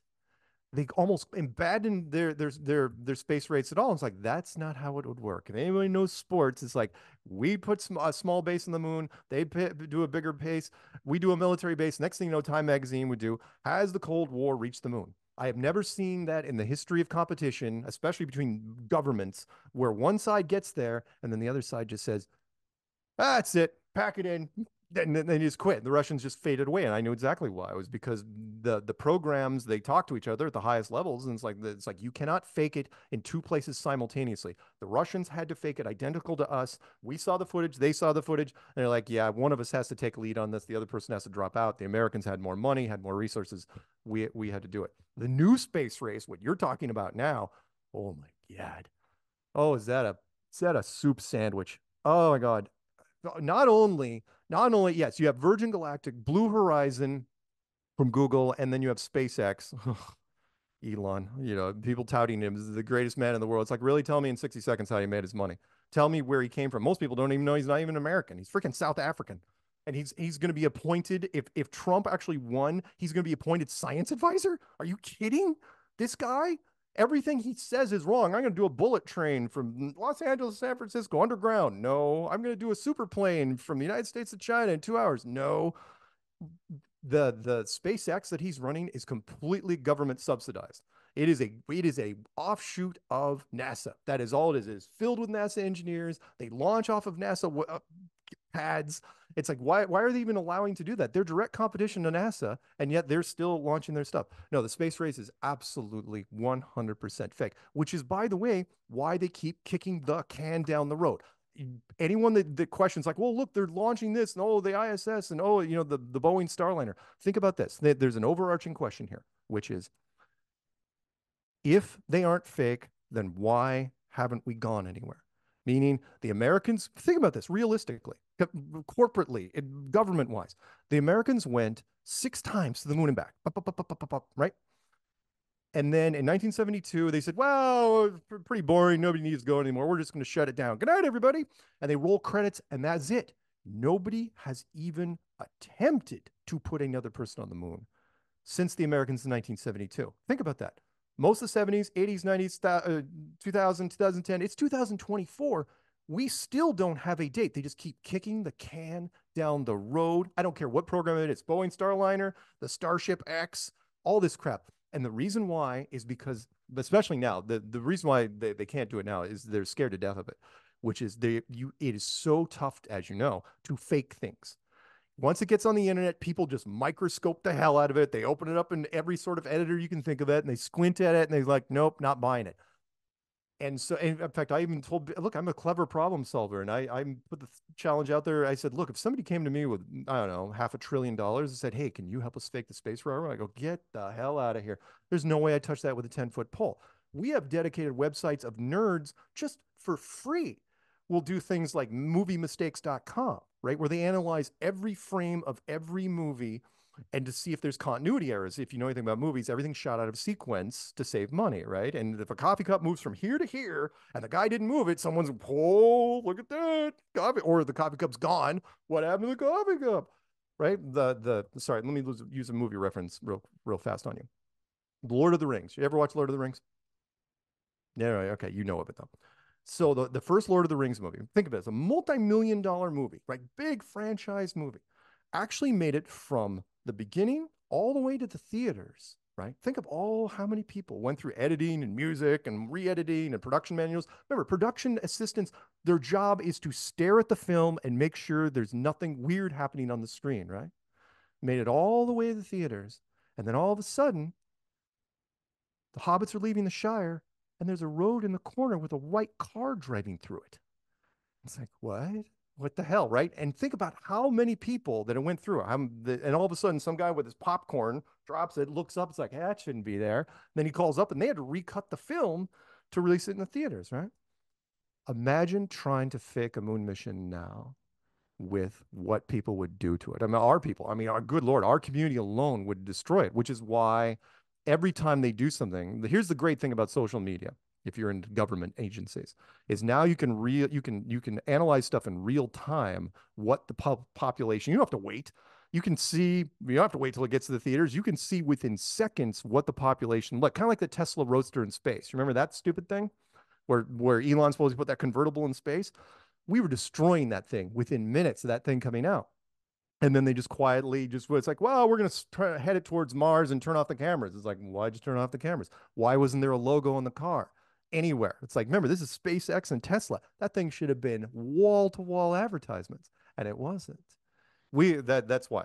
So sorry, long-winded answer to every space program right now is absolutely fraudulent from minute one. They're scared to death of doing it, which is why you will see, trust me when I say this, delay after delay after delay. You kick the can down the road. Let me end this part with this. There was an Irish girl I was talking to, heavy, heavy nerd space girl, right? And she was in my face at freaking Belfast. And she was like, yeah, and I go, fine, fine, fine, fine. I go, you believe in the moon program, right? When we going back? When are we going back to the moon? And with this glossy, just distant, hopeful look in her eyes. She goes, soon. We're going back soon. It's like, yeah, you all say that, right? And then a year comes down the road, and then they say, oh, well, it's going to be delayed another 2 years. And it just keeps happening. It's been, think about that, 1972, that's, what was it, 52 years? It's a long time. Mm. No Well, attempts? what if we just don't have the right technology for it? Maybe they Oh, just come keep iterating. on. I mean, okay, so the good thing about the flat earth theorists is that you guys are questioning things, right? Do Yep, I believe that there's certain government conspiracies? Of course, right? Because we live in a world where a lot of politicians aren't honest and they're self-serving, right. right? But I do think it's important to question things, Yep. right? But then there's also a point where like it almost comes off like most flat theorists don't believe in everything is a conspiracy, almost.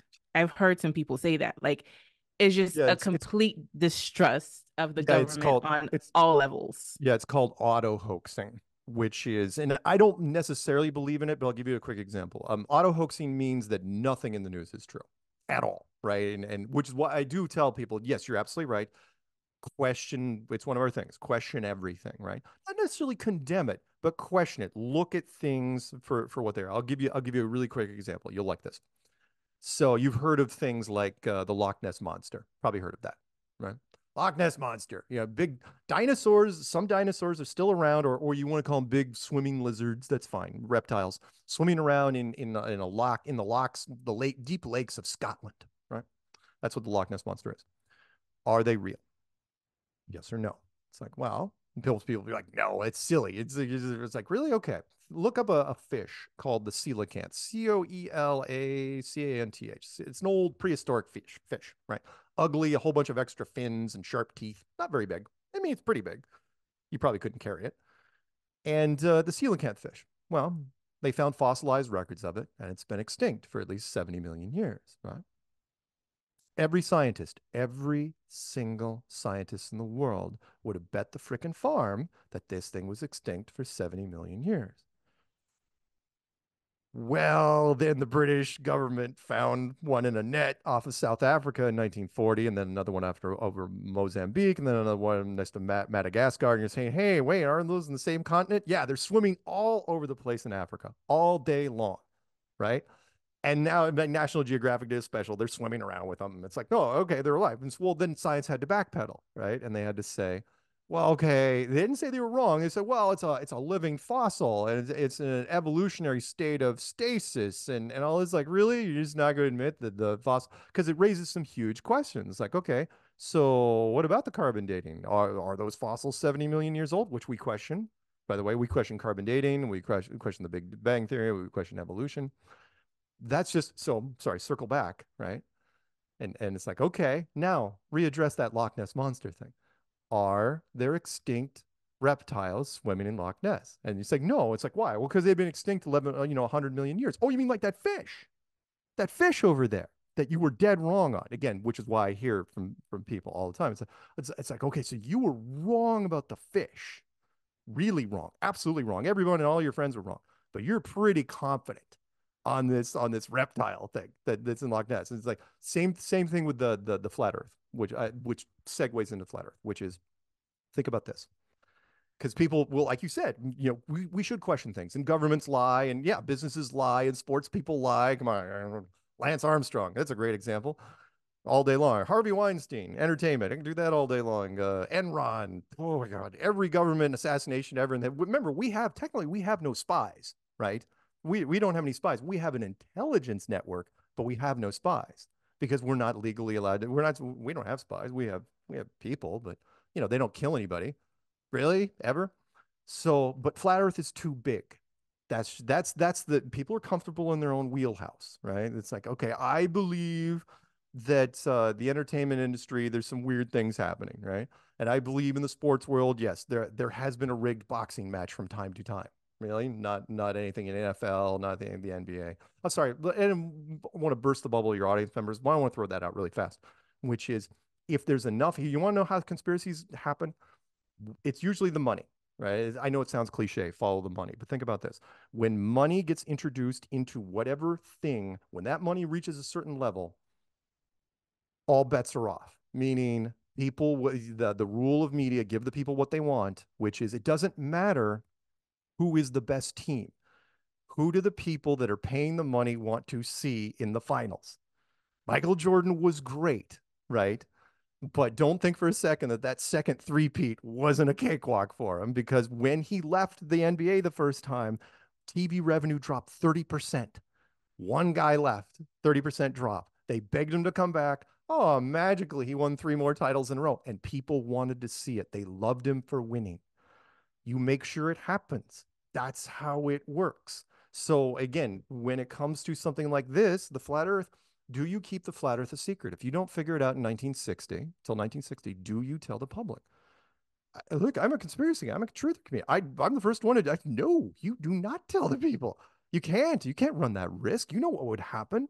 The backlash against science, the economic backlash, the academic. Oh my God, the libraries. I mean, it would be chaos potentially until you could figure out a way to spin it to the public. You would have to wait years, and I don't know, develop some sort of internet infrastructure and hand out 6 billion smartphones and make sure you could get everybody on the same page in a short amount of time. Sort of like now. So, I mean, I think it's one of those situations where I do think, again, kind of tying back to what we started off talking about, subjective truth versus objective truth. Yeah. I do think that potentially what the planet looks like could be considered in the objective truth bucket because we should be able to test that out. We have the technology. We would hope that we have the scientific computation to figure that out. So that's the part that I guess makes me want to ask you if there was someone to come out that was able to convince you. Like, are you even open minded to the fact that the earth might not be flat? Or are you Yes. married No, to no, no, that no, theory? no. Okay. No, but to your point, yes, you're absolutely right. And that's a great question, which is, and I've been asked this a number of times. Is there anything that convinced me? You gotta remember that in the beginning, I didn't want it to be true. I was hoping that someone would come at me and say, here is absolute, positive, 100% proof that you are wrong. Go away. And they never did. So I had to come up with my own because people have asked me that. It's like, is there anything that you could do? It's like, yes, there are two things you could do. One is cheap, one is not as cheap. I'll give you the not as cheap version first off, which is all you'd have to do, and again, it should be easy now because we have Blue Horizon and Virgin Galactic and SpaceX and all those other guys, Boeing Starliner, which is you put a camera on the side of a rocket, you point it down at the ground, some sort of angle, and you leave orbit of Earth. Right? That's all you have to do, which is, and it's like, okay, what's that going to show? It's like, by the way, try not to use a fisheye or a wide angle lens if you can help it. Just shoot it off in the distance. Make sure it's not on the second stage, the stage that gets dropped off, which happens all the time. Point it down at the Earth. Why? Because eventually, as you get high enough, remember, it's going to turn it like you're zoomed into an orange or an apple. As you pull away from it, it's going to turn into a nice spherical globy thing. And that's it. That's all you have to do. Like SpaceX should have done, by the way, when the Tesla Roadster in space was on its way to Mars. And it's like, no, we're just going to turn off the cameras. It's like, why? Why would you turn it on? There's three HD cameras. It's wonderful. It's perfect. This has never happened in the history of space travel. That's kind of odd. And if you believe in law of averages, almost damn impossible because all these different space agencies, remember, there's like five governments now with launch capabilities, supposedly, Europe, Japan, China, United States, and Russia, right? And none of them have done it. In fact, no astronaut has officially, and we'll just use the moon stuff, but you can use it on other things, has taken a camera, which again, why you never did this on the moon, and turned in a 360-degree circle. And that's because if you're on a sound stage, you'd be breaking the fourth wall. You know, going, why they don't, why in all your favorite TV shows, can't you do a 360-degree circle? So you can't because one wall is the freaking cameras. Um, that's the most expensive way. But the cheap way, which was something I mentioned a while, but I'll review it, which is the spacesuit test. You want to convince me? Here's because I made a clue that basically said this. It said the spacesuit is a lie because it can't work. You can't. There is no technology that I know of or has heard of or even theoretical that keeps a spacesuit from expanding in a vacuum and then blowing up. So put me in a vacuum chamber. Remember, every spacesuit since the 60s has worked flawlessly. Nobody's ever died in a spacesuit for no apparent reason, right? Which is weird because the early spacesuits looked like motorcycle suits. Weird. Put me in a spacesuit, put me in a vacuum chamber, pull the switch. Tell me what happens. Again, does hardly cost you anything. The vacuum chamber's already there, spacesuit's already there. It's like, and of course, I'd hope that a scientist would get in there with me. Put your money where your mouth is. Hey, stand right next to me with your spacesuit.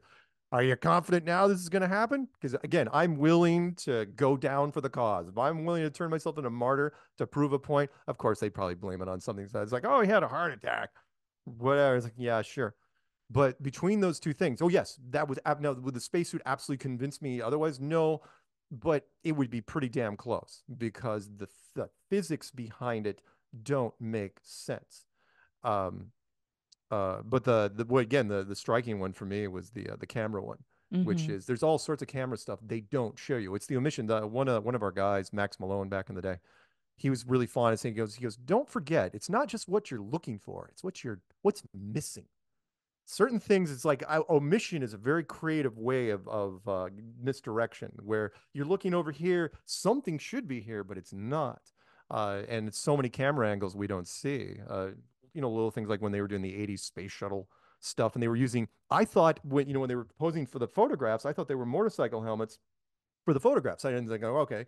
But then I saw some of the 80s footage, grainy VHS footage, and they were actually using these motorcycle helmets in the space shuttles. Well, they weren't pressurized. You could see their necks, right? And they were wearing short sleeve shirts and no gloves. And it's like, wow, that's pretty casual.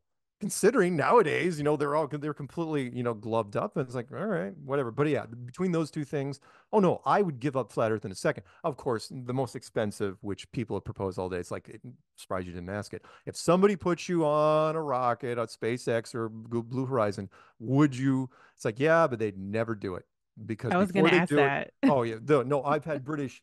The closest I got was a British production team for a television team. They were trying to get money together. It's like they will never allow that to happen because what they do is again, it's a military operation. Remember, all space stuff is military, and then they would make you sign the NDA, the non-disclosure on it, and they say, sorry, there's certain things you can't say. It doesn't matter what you say, you're gonna have to follow this narrative. And it's like, nope. Which is why, by the way, they've never dragged a flat earther or even a conspiracy guy on anything when it comes to space. Yeah. They've never even thought about doing it, which Well, is I kind of don't even I don't even think the group would believe it because I think inherently there's an opposition to the government and what we're being fed. So I think even if a flat earther went and was able to capture like what the earth looked like to some extent, I don't think people in the community would actually buy it. you're right. There is some. What would that be? Would that be cognitive dissonance?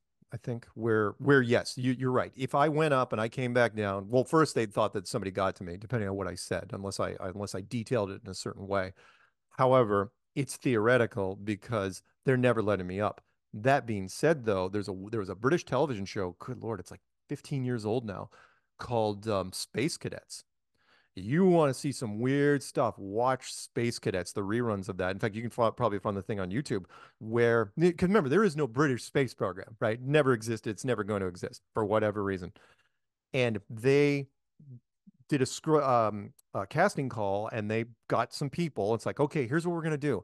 We're gonna make you part of a British space program, right? And then they take them off to a military base, which was just a retrofitted, mothballed military base, and they put them through the paces through a training program. And then the compilation was they put them in a capsule or a thing, and they sent them off to space and they put them in orbit, right? Except that it was all fake. But you don't know that because they were when they were being transitioned in the capsule, there were no windows and there were some LCD screens and smoke, but the vibrations and everything seemed very, very real. And it was one of the most heartbreaking reveals ever because then they took the capsule and they wheeled it into a soundstage with a full-blown audience of hundreds of people, and they had them get out of the capsule to find out. It's like, oh yeah, by the way, you never left Earth, and the entire program was fake. And the way you did it on television, and here you are, and you signed the waivers. So, and you could tell the mix of elation because they were in front of an audience that was cheering for him, but at the same time, it's like, wait, all these weeks and months I've been with you guys, it's been a complete lie, and I was never going to space. The point was, is they were fooled. You know what I mean? So I would be let's put it this way. If you try, you couldn't do it with me. But if you tried, it got to the point, it's like, okay, we're gonna put you in a rocket. If there was any point where I was put in a place where before I got into the rocket, I was put into a room where I didn't know how exactly I got into that room, yeah, then I'd be suspect. It's like, Yeah. oh, because all you have to do is like, oh yeah, rumble, rumble, rumble. They land you. Sorry, one more thing really quick, Hmm. which is it's a human being. Again, I think it's part of our system here, where we are very susceptible to illusion and magic tricks. There's a wonderful experiment out there. I'm sure it's happened to you, happens to everybody, which is if you're driving in a car, right, and you're in stop and go traffic, or maybe on a train, and all of a sudden you zone out for a second, right? You're just like, and then the car next to you moves moves forward and you have no idea if you're moving or the car's moving, right? It's like, did I take my foot off the brake? Oh, gee. You're freaking out for a second, right? That is a human weakness. It is absolutely with everywhere. They did a psychological study on this some years ago where they took a wooden car, they put people in it, and they put a wall in front of that wooden car, and it was on tracks. And sometimes they would move the car, and sometimes they would move the wall in front. People cannot figure it out. Nobody could.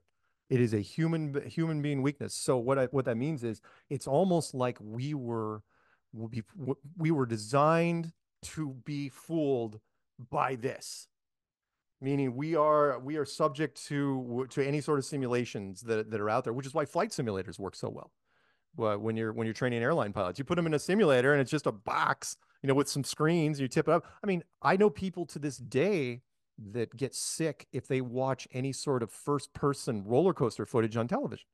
I used to get nauseous. I didn't know what was happening back in the early 90s when I was playing the first version of Mario Kart, which was on this flat tabletop flat thing. And it's like, what is wrong? Why am I getting sick? Right. And that's we're just subject to it.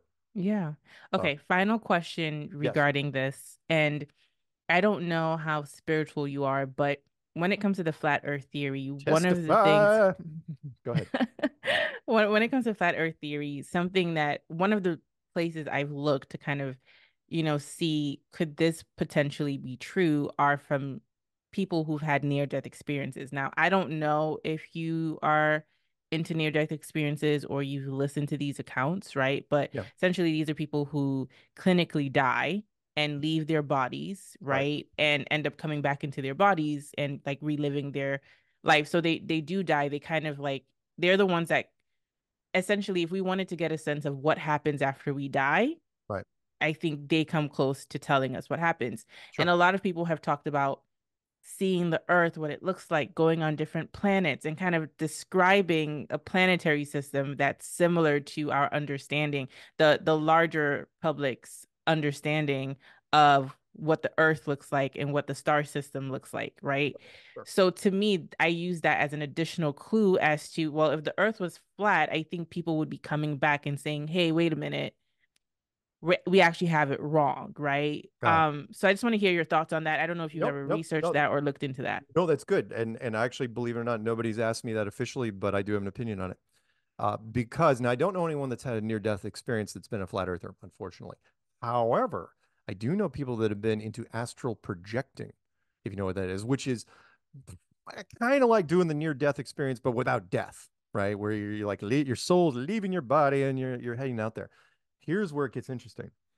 Those people, and again, I think it's part of the design of this place. Because think about this, there are people that have been come back from death all the time, right? Especially drowning victims, happens all the freaking time. You wouldn't want, if you were the creator of this place, you wouldn't want that to be the big reveal, where all of a sudden it was like, why do all the drowning, potential drowning victims come back and say it's a flat Earth?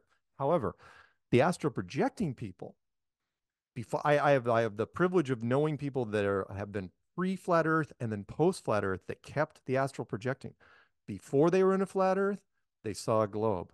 After they were in flat Earth, they saw it flat. And Oh, I interesting. so I think if you were lucky enough to find, I'm you know what, because of you, I may go out and actually see if I can find anybody. Because near-death experiences, you can't just predict those anywhere. Unless I could try to drown somebody. I'll get somebody after this, and I'll see if I can try to kill him.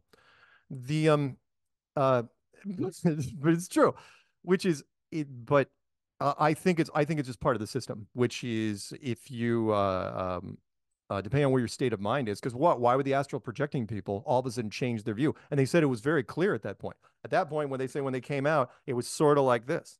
I'm like, okay, sure, I'll go with that. But at the same time, I Well, go ahead. just to interject really quickly, you know what? That kind of makes sense. And there's this other principle in Hermetic teachings where it's like we live in a mental universe, and a lot of our experiences are created from our mind, right? So, like the things we believe There you go. are the things that we will see, right? That's why some people who have near death experiences will say they see Jesus, they see Muhammad, or they see any sort of like spiritual being or religious being that they have an affinity towards Right. in those experiences. And a lot of near death experiencers say they don't experience hell, but like there's a small percentage that says that they experience hell, right? Based on their belief systems. And when you like dig deeper into some of those stories, you realize the people who experience hell believe that there was a hell, for example, Right. believe that they would be damned because they sinned. So like that was what was shown to them. There you So go. I could kind of see what you're talking about, where it's like a difference in belief systems could also project or have people experience certain things in the astral or supernatural realms based And on what they believe. So and I'll use that. I'll steal that from you, which was it is interesting that when people in America have near death experiences, it's always Jesus. Find me an American that had near death experience that saw Krishna, right?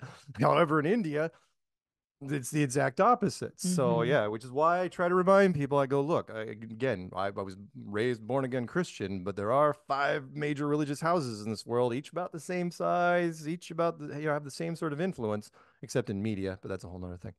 Right, right. Okay, well, this has been a great conversation, and I think we went down a couple of different rabbit holes. There's so much more we could touch on, right? Because there's Yes, so we could. many different Yeah. like theories out there, like the ice wall in Antarctica and like all these different Oh things God, that yeah, yeah, yeah, yeah, yeah. so but this has been a great conversation. Thank you so much, Mark, for stopping by Shifting Dimensions. To close it out, I just want to ask you a fun question, and that is, have you shifted in perspective on anything lately? And it could be as lighthearted as you want it to be or as deep as you want it to be.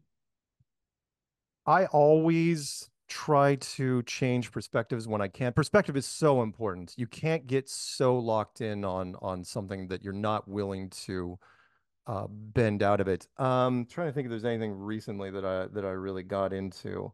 Usually it's media. Something in the media world but I'm trying to think if anything really comes to mind. I think it was mostly yeah, okay, I got one, which was the one of the things that's changed.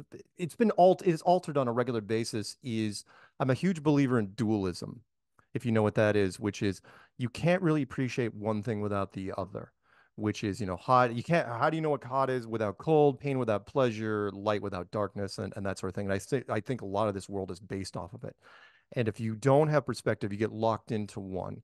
And in the media world, I run into I've noticed that people that when you grow up, there's something called a hero's journey when it comes to the plot, which is there's got to be hills and valleys. Otherwise, how do you really appreciate the end? And so when people think they're down, about certain, it's like, oh, why has this happened to me? It's like, look, if it didn't happen to you, right? What would you have really gained in the process? As much as I know, and I know in our community, for example, like in Behind the Curve, I tell people, let me end with this, otherwise I'm going to drone on, which is they in Behind the Curve, I ask people, okay, what would you change about the movie? It's like, oh, I take out the scientist and the astronaut and the psychologist, and I go, oh, so you'd remove all the opposition. You basically turn into a flat Earth propaganda film. It's like, yeah. I go, yeah, so you're a purist. I get it, go team, but that's not a good storytelling, right? You want the hero is defined by the villain, right? You have to have a villain, you have to have a hero, you have to have the ups and downs, and the climactic ending. The all great stories boil down to this. Sorry, last thing, which is three parts. All great stories, which is you introduce the characters, you create a challenge for them, and then it's resolved one way or the other. Right? It's either a happy ending popcorn movie or it's a bitter tragedy that wins all the awards, usually. That is what you are part of right now. You are in this world is a giant stage. And Shakespeare said it. We all the world's a stage and we are just players in it. There it is. It's my last ending. Thank you so much, Mark. Where can people find you if they want to dive deeper into your content or purchase your books? If you like me, if you like what I've been saying at all, then just search Flat Earth Mark. That's all you have to do, go down the rabbit holes. If you don't like me, my name is David Weiss, and my Oh, channel is thank you. Sorry, go ahead. oh, my channel is deep inside. No, no, but seriously, no, Dave's got some good stuff. But all you have to do, I don't give out any websites or anything like that. Just type in any search engine, Flat Earth Mark. You will go down rabbit holes. Don't just listen to my stuff. By the way, take what I have said to you today with a grain of salt. In the Mm, end, do your own research. Figure it out by yourself. You will be much happier for it. I appreciate that. Thank you so much, Mark, for stopping by Shifting Dimensions. Thank you.